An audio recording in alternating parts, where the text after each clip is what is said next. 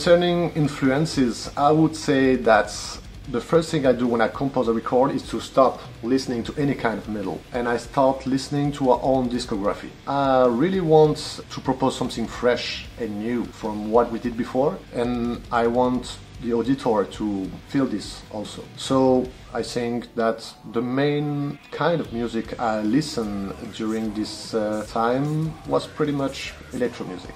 It took around 4 or 5 days to record a track. I started to program all drums. Then I recorded the guitar riff.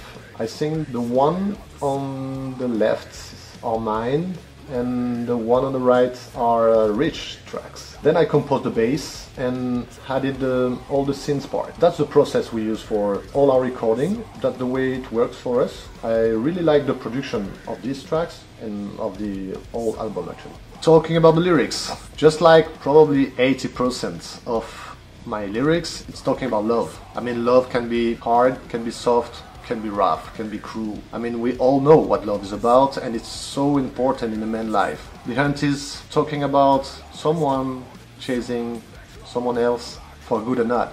The main idea of The Hunt is to propose something different in the structure of the track. We used to propose clean vocal parts during the choruses, and for this one we wanted the clean vocals to appear during the bridge. We also propose guitar leads during this bridge, which make The Hunt unique in our whole discography actually. I don't really care about external factors or what people would say listening to a song or another. I just want to propose the music I like to listen to. That's just the way it is. I will never compose a song because someone will tell me, hey, I would like to listen to this or that into Dagoba. I'm just thinking about what I find cool and the music I would like the band to play.